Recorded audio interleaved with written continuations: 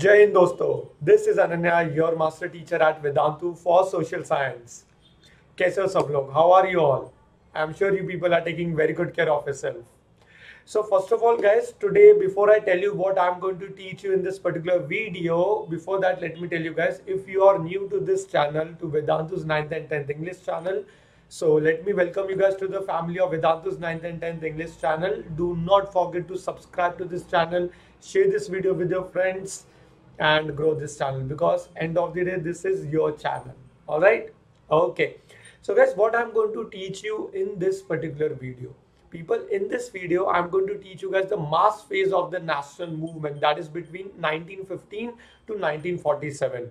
Basically this era is also known as Gandhian era, okay, because Gandhiji was like more like dominating. He was dominating the freedom struggle between 1915 and 1947.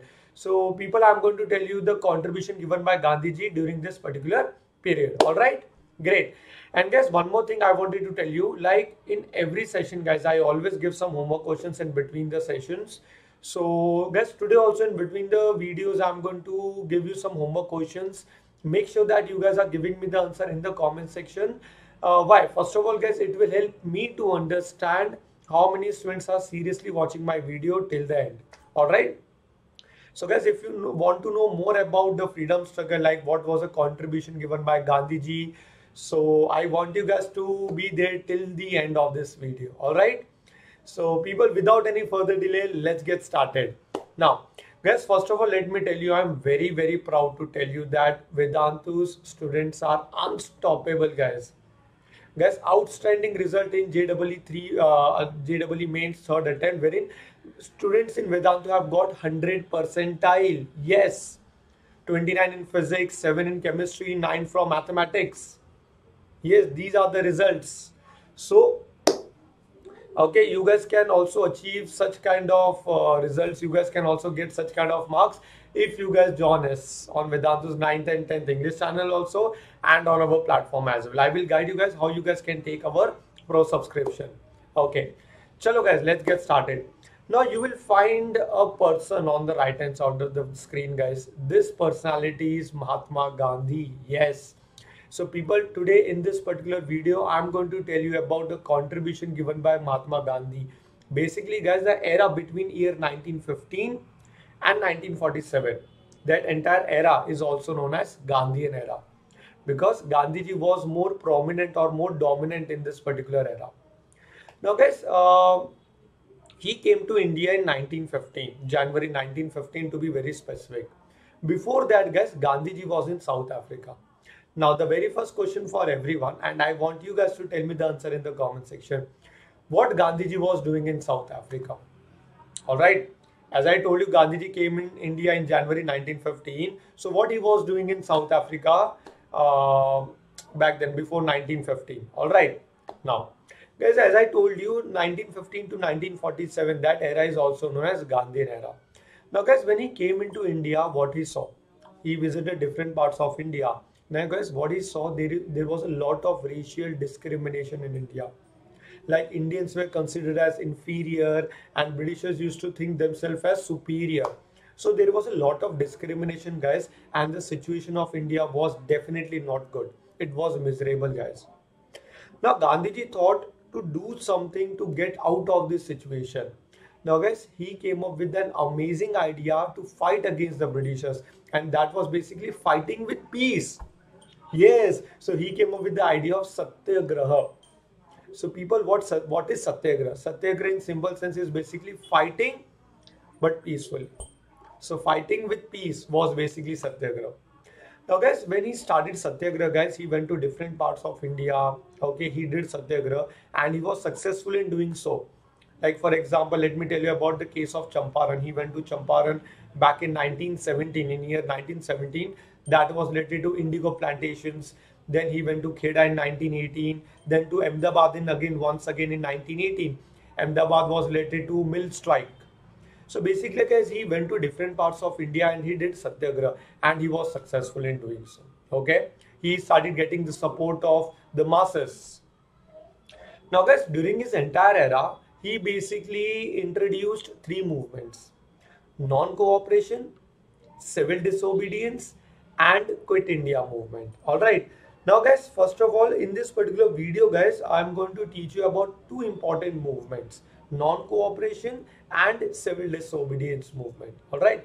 Let's start with non-cooperation movement, which was started in year 1920. All right. Let's understand, guys, what were the circumstances which led to the starting of non-cooperation movement.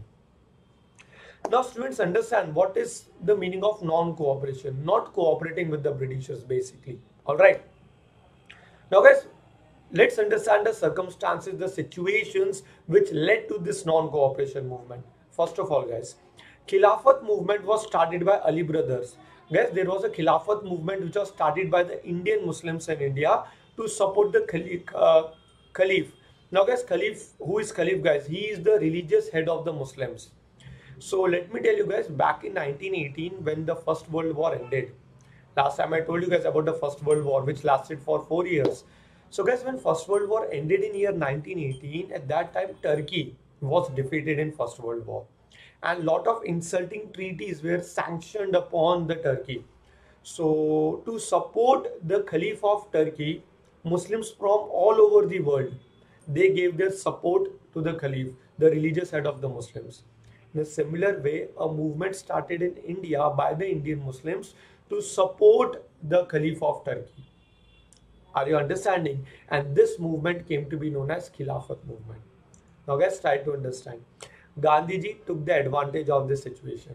What Gandhiji thought, let's unite, let's support the cause of Muslims, because if we will support the cause of Muslims, there will be unity between Hindus and Muslims once again. Now, the second question for homework from this video is, I want you guys to tell me what led to the division between Hindus and Muslims. Let me know in the chat box. All right. So guys, Gandhi thought that this is the best way to have unity between Hindus and Muslims, and if we support the cause of Muslims, we will have a unity, and this unity will help us to gain independence. All right. Now guys, one more thing started in India, and it was started by Britishers. That was known as Rowlatt Act. Now people, something extra I wanted to tell you. Rowlatt Act was also known as Black Act. Okay, let me write it down on the screen.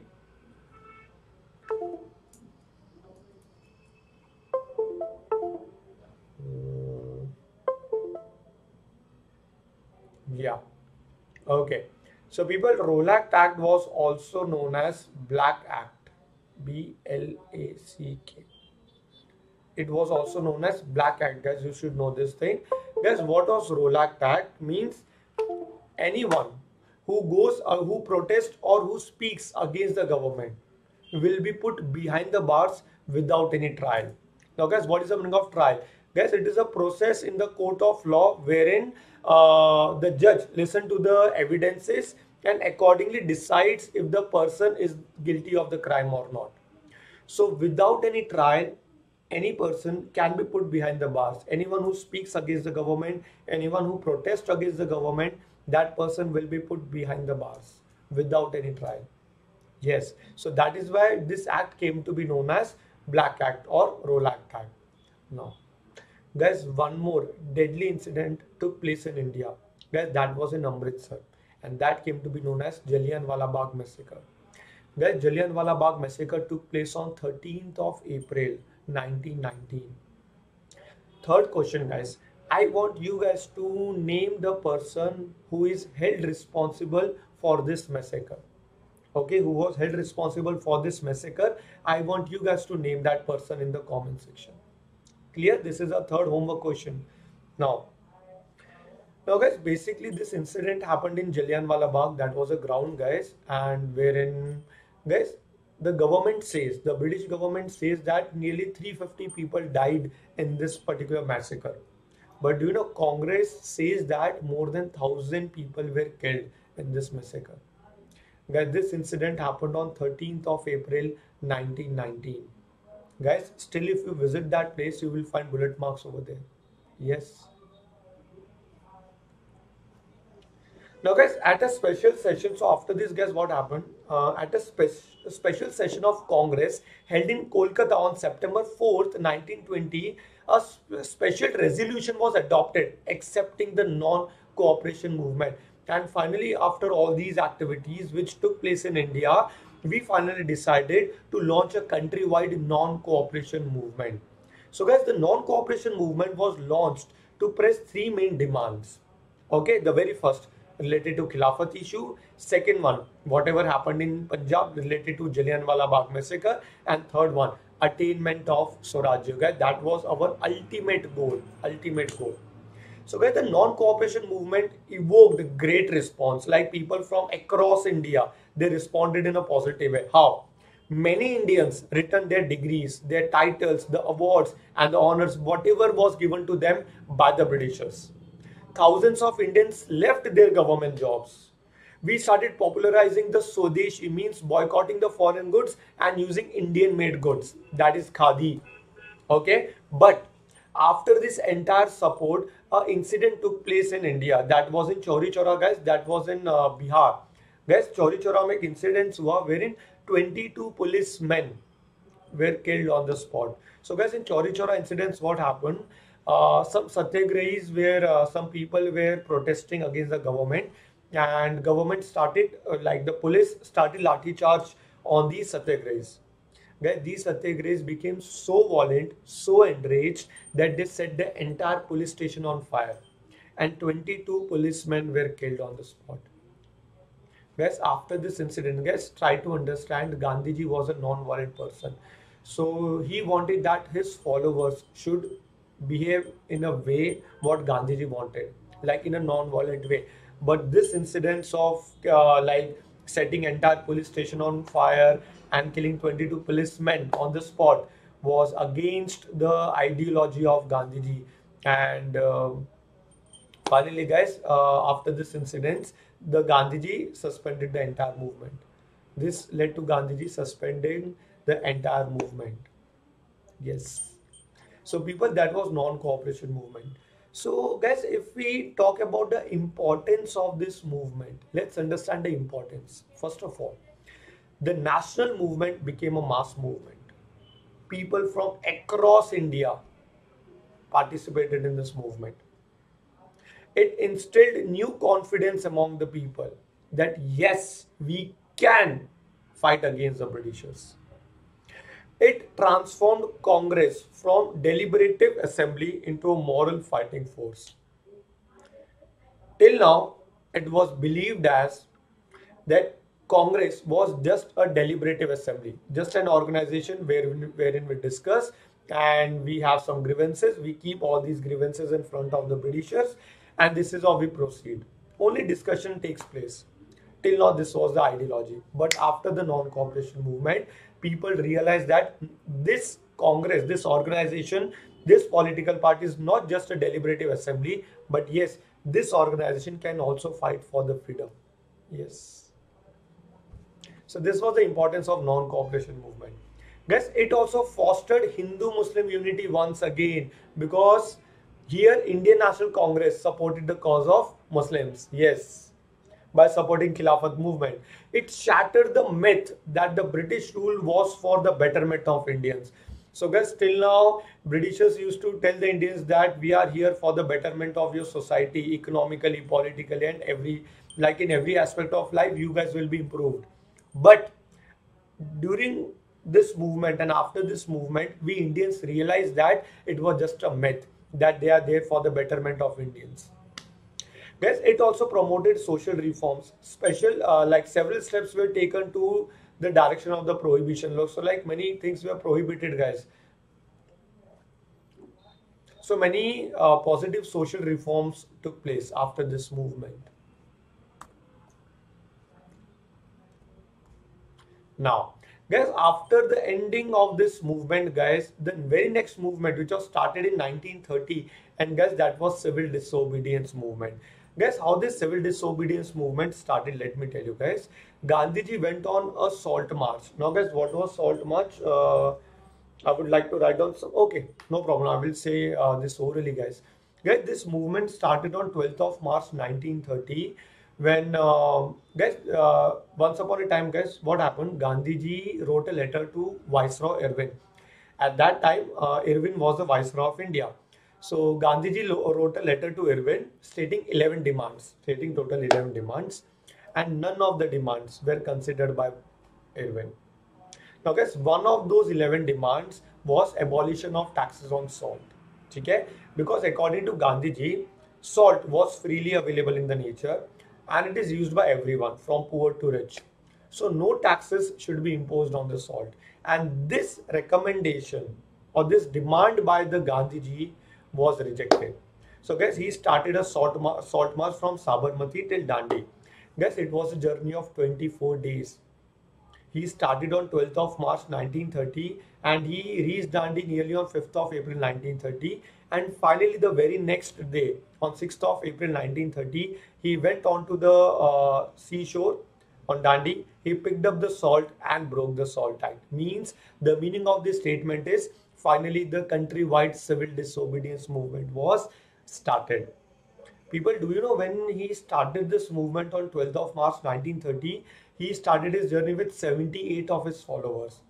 And by the time after 24 days, when he reached Dandi, thousands of followers joined him in between. Guys, he covered a distance of 385 kilometers. Yes. So this is how the civil disobedience movement started. Alright. Now guys, we will understand there were many causes, guys, for the starting of this civil disobedience movement. One of the cause which is given to you on the screen is the Simon Commission. Now what was Simon Commission? Let's understand. Guys, it was an all British commission which was appointed on November 1927 to have some constitutional reforms in India. Okay, but guys, in this commission there was no Indian. In this body, in this organization, there was no Indian. Okay, because of the absence of Indians in this commission was seen as an insult, and finally we decided to boycott this commission at every stage and in every form. So we started protesting against this commission by protesting, go back Simon, in this way. Now guys, the second one is was demand of Purna Swarajya, guys. Now let me tell you guys, there was few like senior leaders of Indian National Congress like Motilal Nehru. Guys, do you know who was Motilal Nehru? He was the father of Pandit Jawaharlal Nehru. Pandit Jawaharlal Nehru was the first Prime Minister of India. So guys, Motilal Nehru was a senior leader of Indian National Congress and Pandit Jawaharlal Nehru was the young leader of Indian National Congress. Now people, what was the difference between the ideology of these two people? First of all, guys, senior leaders like Motilal Nehru wanted like they wanted a dominant status to rule India. Dominant status means we should also get some right to administer our country. But there were some young leaders of Indian National Congress like Subhash Chandra Bose, then Pandit Jawaharlal Nehru. Guys, they were against the dominant status and they wanted complete independence. Alright, and this complete independence, this demand for complete independence came to be known as Purna Swarajya. Alright, yeah. So guys, understand the difference between the Nehru report. Nehru report was made by Motilal Nehru. Alright, demanding dominant status. But our young leaders wanted complete independence, not the dominant status. Right? Now guys, before we move ahead with our story, I hope guys you are enjoying this story, and if you have any suggestions or grievances or any appreciations, guys, do let us know in the comment section, and feel free to share your views in the comment section. And by the way guys, I already gave you 3 homework questions, so I want you guys to tell me the answer in the comment section. All right, and next time I'm going to display the names of all those students who are going to give the answer in the comment section. Here guys, this will help me to understand like actually or seriously you're paying attention to my videos or not.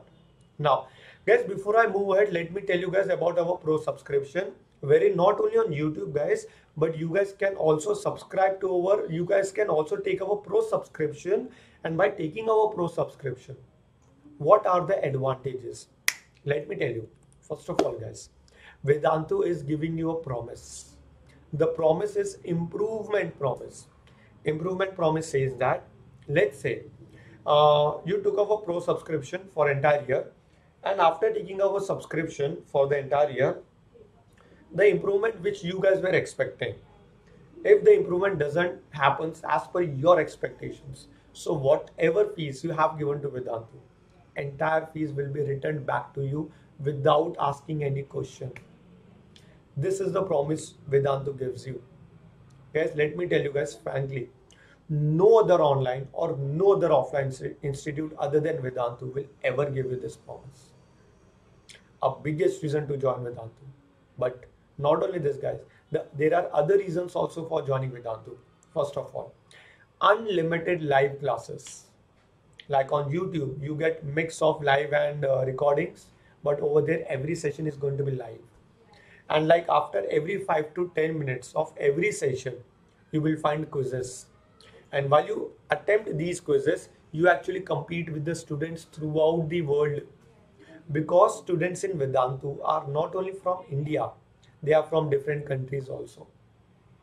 If you miss out the session due to any reason, be it power cut or be it poor connectivity or due to some family functions, if you miss out the session, you guys can watch the replays. And these replays are going to be interactive.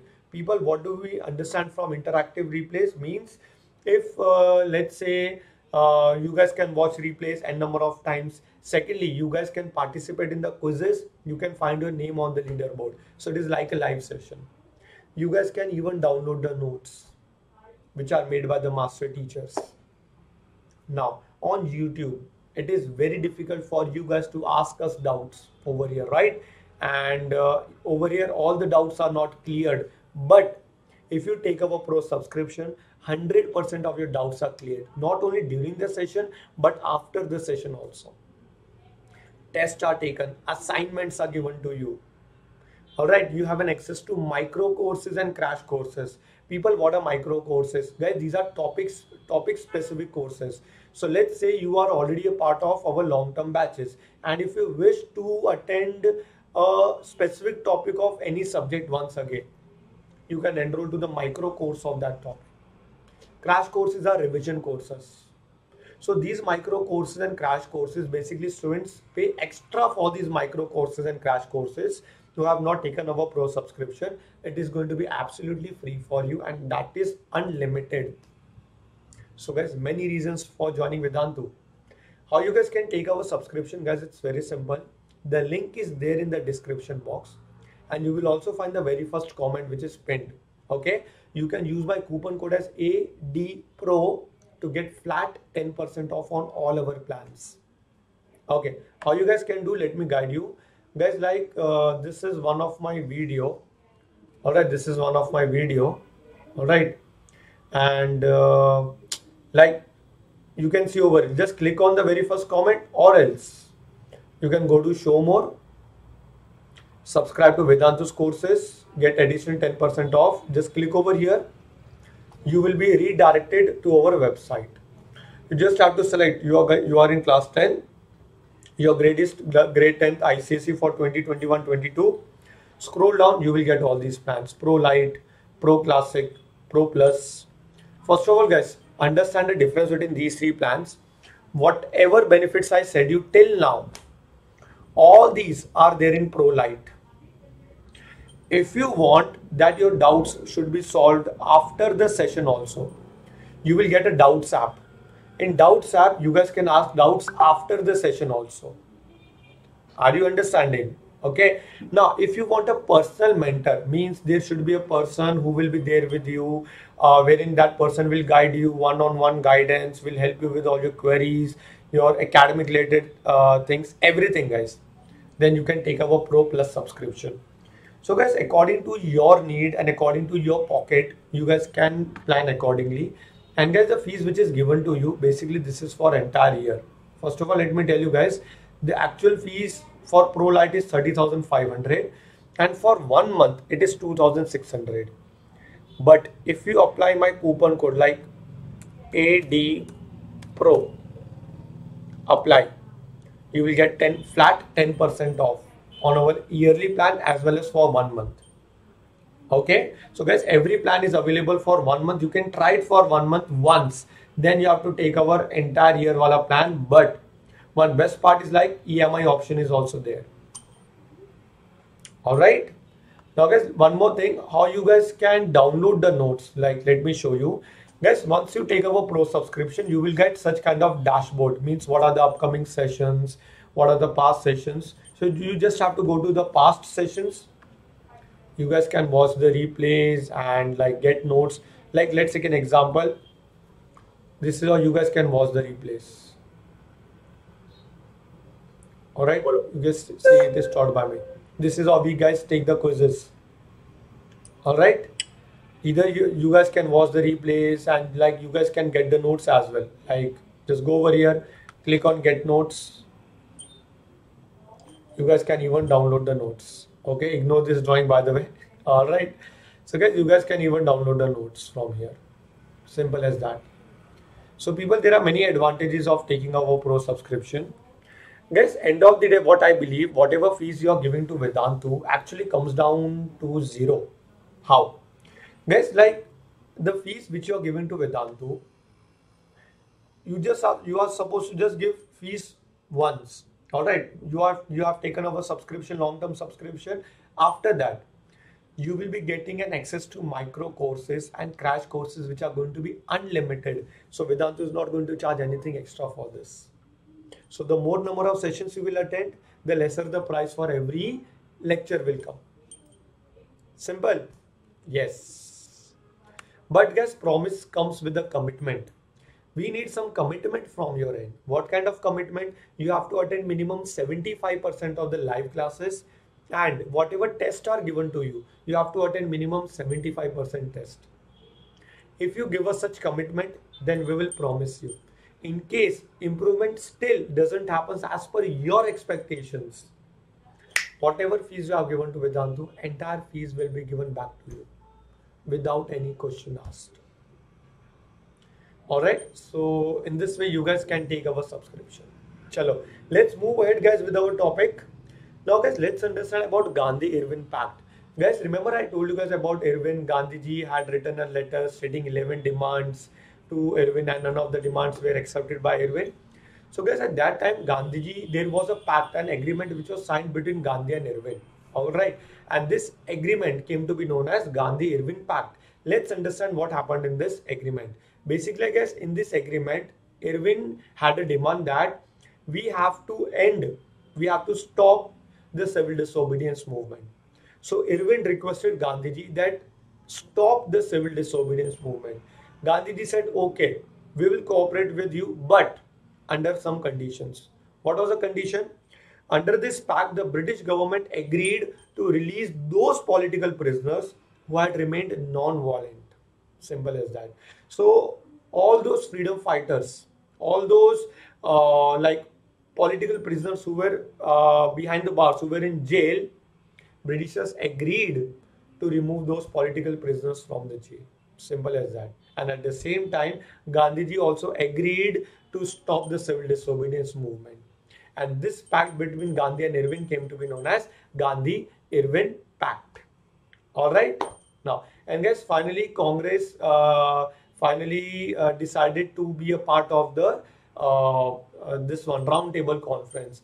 So basically guys, what was roundtable conference? Roundtable conference was a meeting between Indian representatives and the Britishers in London. Total 3 meetings took place between 1930 and 1932. Basically, one in 1930, second in 1931, and third in 1932. Okay, simple as that. What was the outcome of these conferences? Basically, this conference was a failure. Simple as that. One word answer. But guys, some information is given to you. Let's have a look. The first roundtable conference was between 1930 and 31, was held in London. The Congress did not participate in it because Gandhiji was in jail and he represented Indian National Congress. The second roundtable conference began in London in September 1931 when he was released from the jail, when there was a pact between Gandhiji and Viceroy Irwin, and it lasted for about 3 months. Mahatma Gandhi participated in it as the sole representative of the Congress, the only representative of the Congress. The third roundtable conference was attended by 46 delegates and the Indian National Congress refused to attend this conference. Simple as that guys. The outcome of this roundtable conference was a failure. Simple as that. So guys, what was the impact of civil disobedience movement? Like we saw the impact of non-cooperation movement. Let's understand what was the impact of CDM movement. Guys, first, it shattered people's faith in the British government. Finally, we realized that Britishers are not going to help India. They are not going to help Indians. They are not going to fulfill our demands. Simple as that. We lost all our trust over the British government which we had. It revived the will to fight the elections. It deepened the social roots for the freedom struggle, and it popularized new methods of propaganda like Prabhat fairies, like morning walks, okay, pamphlets. So through all these things, we started spreading our ideas, and this is how the movement continued. What happened next? We will discuss in the next video, guys. Guys, this is my weekly schedule. Take the screenshot of this and be a part of each and every session of mine on Vedantu's 9th and 10th English channel. Thank you so much, guys, for attending my session. The link is there in the description box for this Telegram group. You guys can join this Telegram group. And once again, guys, the link is there in the description box for our pro subscription. So if you wish to be a part of our Vedantu's platform, wherein we teach live sessions and all the advantages which I said you guys can be a part of my sessions. Use my coupon code as ADPRO to get flat 10% off.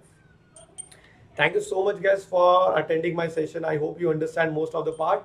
So I'll see you guys in my next video. Till then, take very, very good care of yourself. Bye-bye. Take care. Jai Hind.